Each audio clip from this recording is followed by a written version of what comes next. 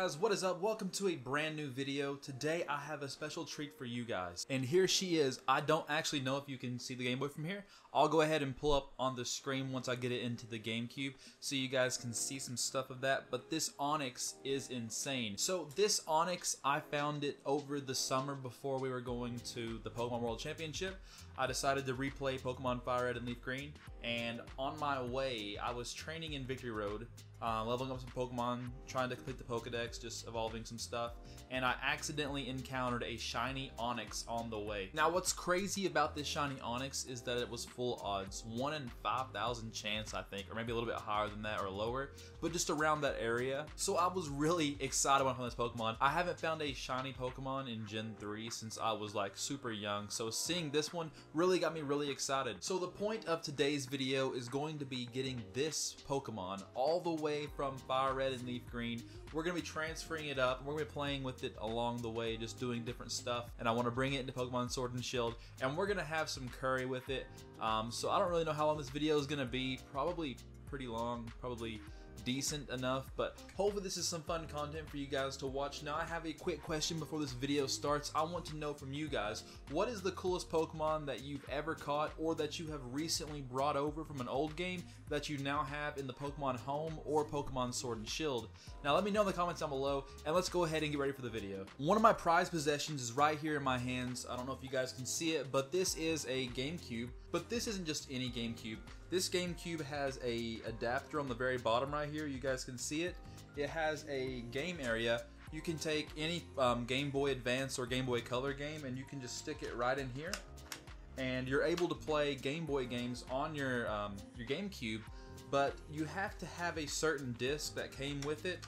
This white disc that's inside here, I've actually heard that it's a pretty rare disc and can go for quite a bit of money.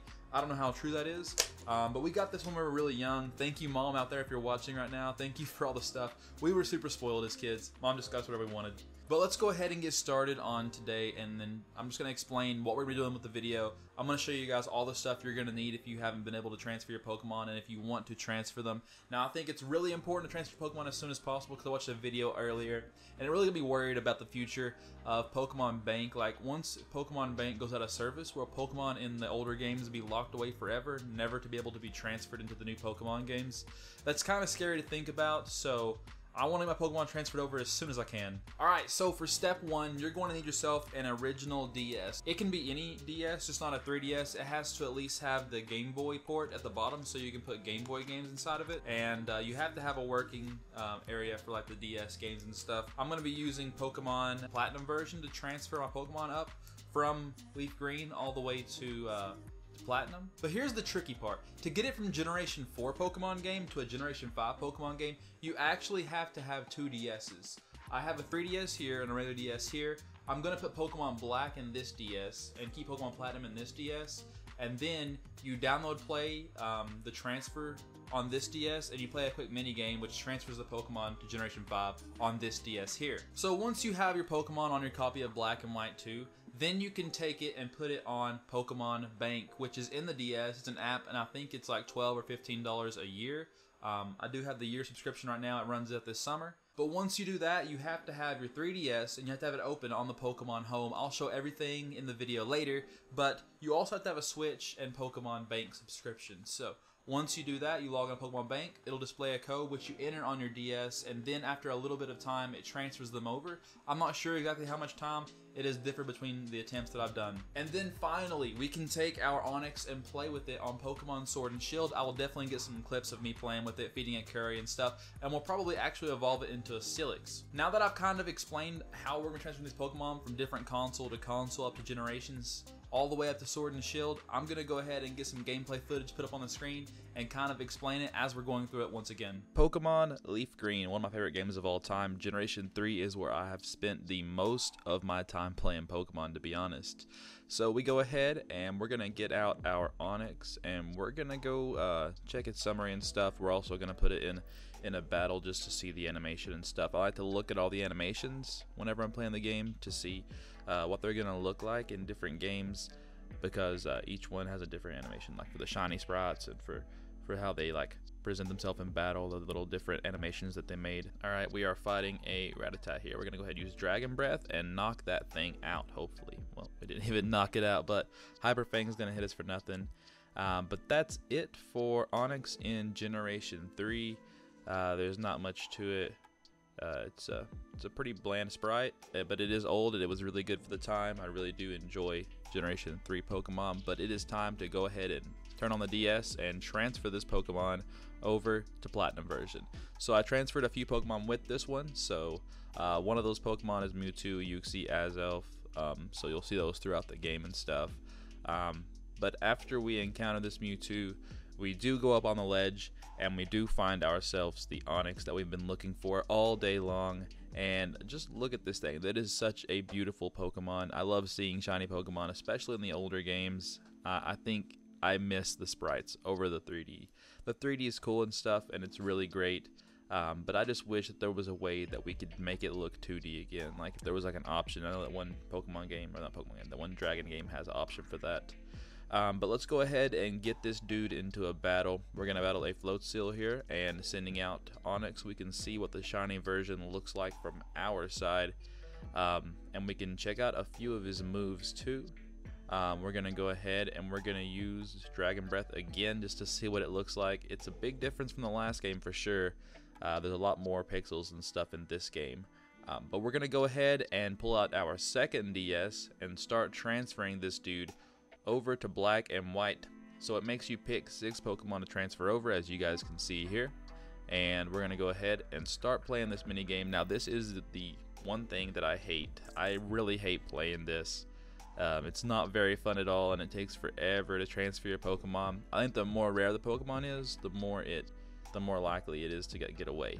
But we're gonna go ahead and send out Onix into a battle here against this Growlithe, and that is just beautiful. I think Gen 5 is peak sprite work. I love the way they look when they move and stuff.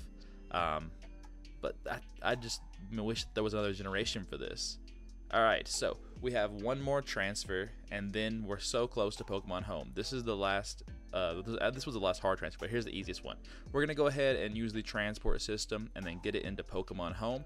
And from Pokemon Home, we're going to go ahead and put it in Pokemon Ultra Moon, just so I can get a look at it. And here we are, going into a battle against this Snorunt. This Snorunt is about to get wrecked. And just look at that shiny animation. That is beautiful. We're going to go ahead and go for Iron Tail for the super effective attack. And we're going to knock this bad boy out really quick. And we're going to go into the Pokemon Me feature and start petting our little Onix. Now, this is our first time we are hands-on with our Pokemon, and it's really cool. I'm so glad. I didn't put it in Pokemon X and Y because there's really no point in putting it in the Generation 6 games when you can just transfer it straight up to Generation 7, and it's basically the same thing. You can pet your Pokemon, you can feed them. But in this game, there is another feature, and that is taking the photos. Here is the photo club. I did make a quick photo of this, and it's pretty cool. But we went ahead and we transferred our Pokemon to Pokemon Home on the Switch. And now we can finally get it into the newest version of the game.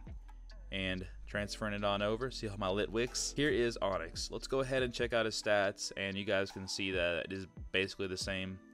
We did get a little bit of XP along the way and a few EVs because we did battle some Pokemon, but I think it's time to battle somebody, and the best person to battle against is another Onix, just to compare the shiny Pokemon in Sword and Shield. Sending out Onix and checking out that animation, those stars.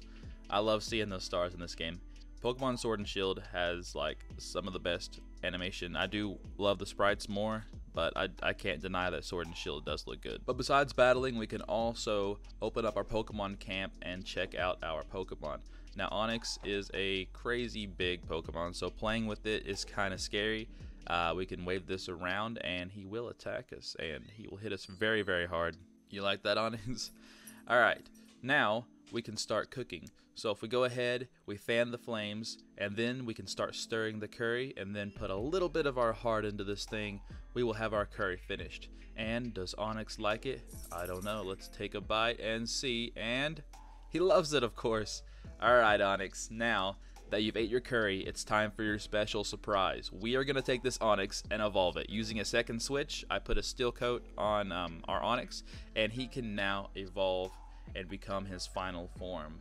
And let's go ahead and look at this shiny. I really do love the evolution animation in this game. I wouldn't put it as the top, but it is one of the best ones. I really do love the way it looks, and here we are, a shiny Onix, or shiny Steelix now. Let's go ahead and get this guy into the Pokemon camp and see what he looks like, and he is just as massive and even cooler looking, even scarier to be honest. But that's going to be it for today's video, guys. I really do hope you guys enjoyed this clip. This was a short video, just a quick video on me transferring an Onix that I found a while back. So I hope you guys enjoyed it. If you did, please leave a like, subscribe, comment. Don't forget to tell me what the craziest Pokemon you guys have in your Pokemon home is, and I will see you all in the next video. Thanks for watching.